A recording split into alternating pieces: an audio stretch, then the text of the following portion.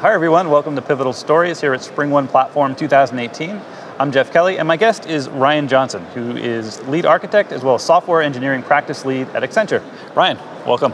Thank you for having me. So let's talk a little bit about Accenture and their view of the market and what's happening out there. You work with obviously lots and lots of customers, a lot of large enterprises. What's the landscape look like out there? What are some of the biggest concerns you're hearing from enterprise customers? Yeah, I think the biggest concern we hear with most of our customers is how do we transform to Agile? How do we both, from a technology Agile side is a big piece of it, but also around business agility. So how are clients rotating to be Agile and especially aligning around products as opposed to technologies the way they traditionally have? So lots of concerns there. How do they evolve through that? How do they get speed to market faster? So I think that's a big trend we're seeing across all of our clients. And again, you're working with a lot of large enterprises who have legacy software, legacy technology, and just as important, legacy approaches, processes, and culture. So it's, as you mentioned, it's both technology transformation, but also business and culture transformation.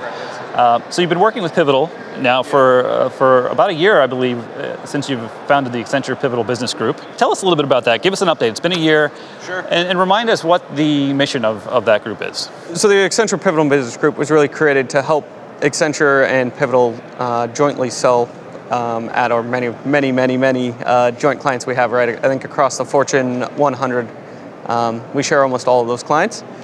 So Pivotal has traditionally done a great job of being that early adopter, driving a lot of the XP and cloud native technologies. Accenture has a lot of scale behind it, right? We have, I think we're just over 500,000 employees now. We're getting very close to it, so a very large and global workforce. So looking at how can we combine those two, early adoption as well as scale to help some of the very largest clients that we both share. Mm-hmm. And maybe dig into that a little bit more. I know certainly from the Pivotal perspective, it's going to help Pivotal scale their business. And from Accenture's perspective, it helps bring some of that modern development capabilities to the company.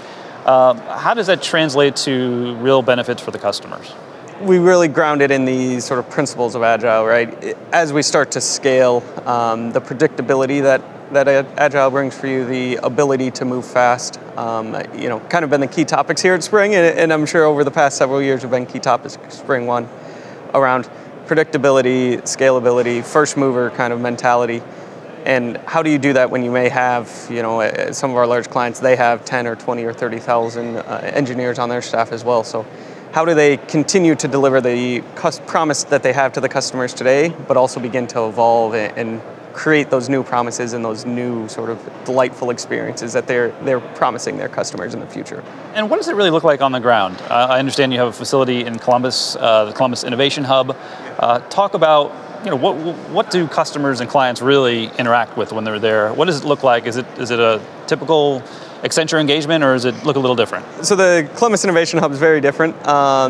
We've coined the term sort of being a startup within Accenture, which is an interesting term, and one I've seen at a lot of other talks that I've seen this week around creating that innovation lab and sort of separating them from the rest of the company and allowing them to operate independently. So that's the mentality we have. We have about 100 people that work out of our Columbus Innovation Hub right now and looking to grow over the next year or so to about double that size.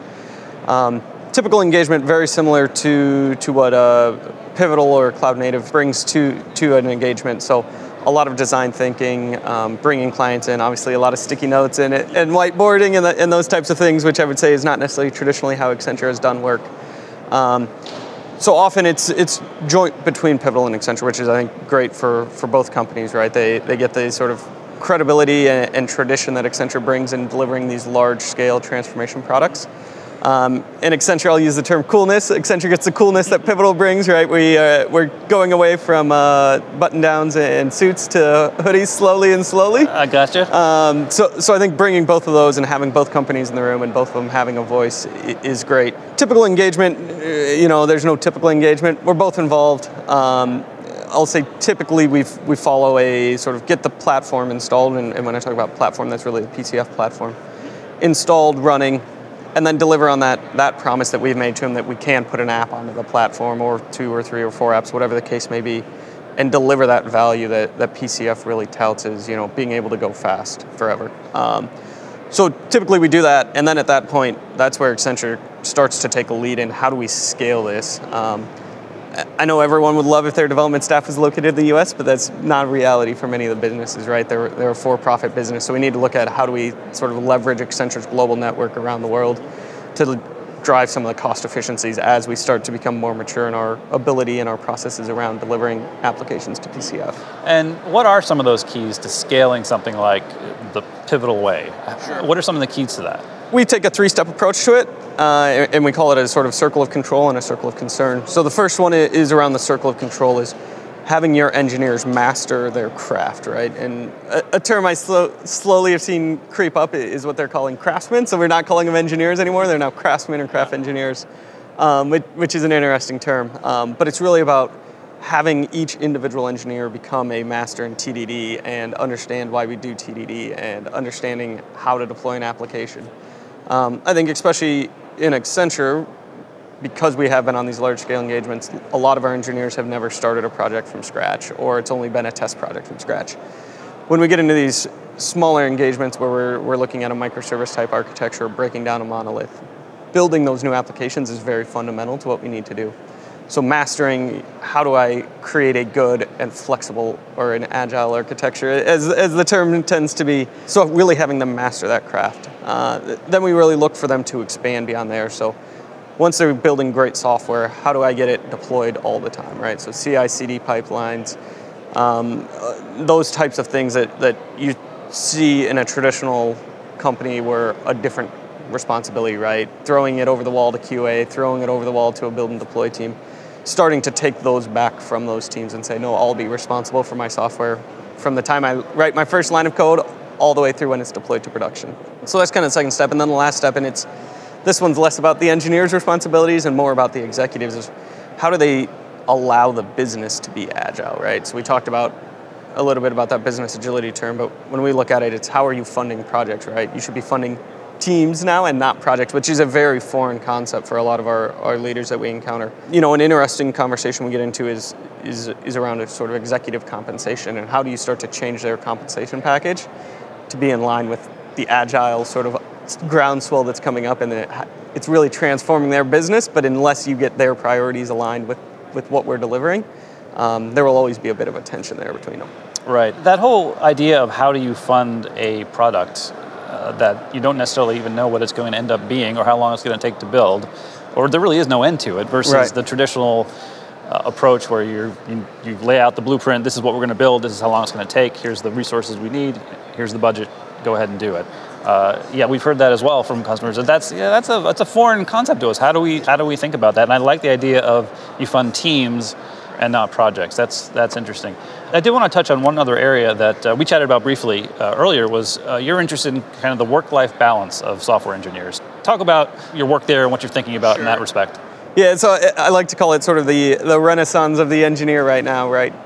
Coming from a traditional consulting background, I was sort of born into the age of 4 weeks on the road, spending nights in hotels, right? 60, 80-hour work weeks, whatever it may be. I think those are gone as we see more companies like Pivotal, and a lot of the other smaller startups start to embrace sort of a, let's take back control, right? We're only going to work 40 or 50 hours a week. 50 tends to be the upper limit I see. Right? There's always some things that you need to stretch for.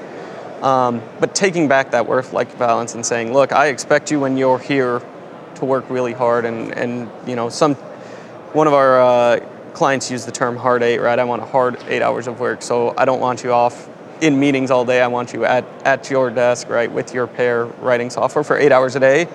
But then when you're done, I want you to be done. I don't want to be deploying on nights and weekends, right? I think that's slowly going away as tools become more advanced and we can do kind of blue-green deployments where the software is always up and running and we slowly bleed traffic over.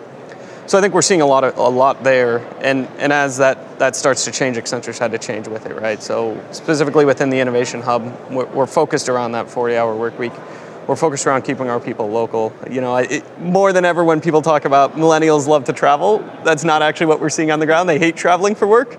They love traveling for pleasure, so it's how do you balance that and have both the clients feel like they're connected to our people, right? Even though they may be remote, but also not having our people constantly traveling out to the client sites. And I think, there's a lot of tools around video conferencing and remote pair programming and those types of things that allow us to connect with our clients even when we're not physically at our client sites. Right.